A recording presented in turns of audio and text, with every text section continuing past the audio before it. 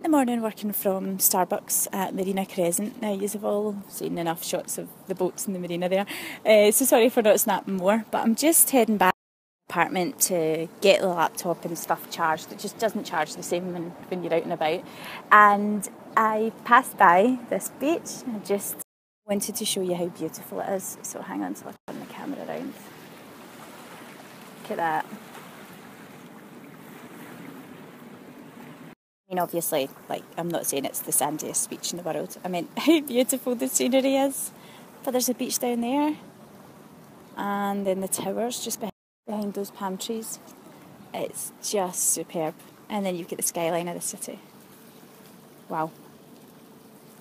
But to be honest, I would have never considered Kuwait as a holiday destination. But it's fantastic. It really is. You should check it out.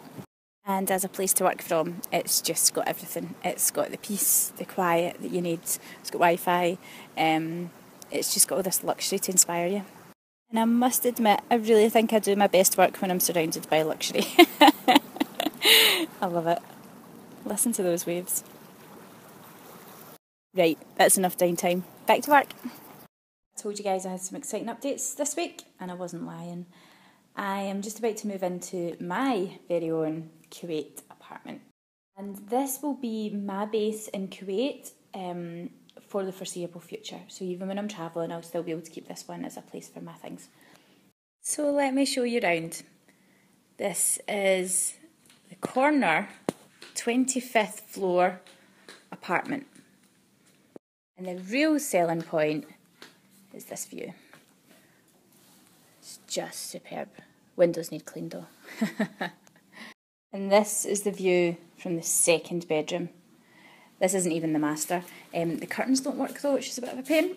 Get that sorted. Kuwait, you got me. I'm staying.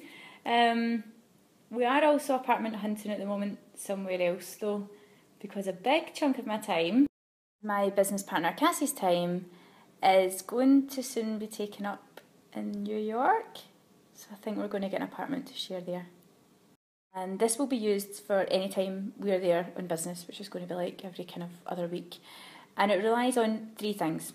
Hard fucking work. I told you there was some exciting things happening. I really wasn't lying. And it's literally within our grasp now. It's just there. It's so close. I can feel it. It's the most exciting thing to ever happen. I've wanted to live in New York since I was 11 years old. And it might happen. Watch this space. I'm going to keep you posted and I'm going to show you what the road to international business owner looks like. I'm loving it. That is why I work so hard. It's all worth it. Every single second of it.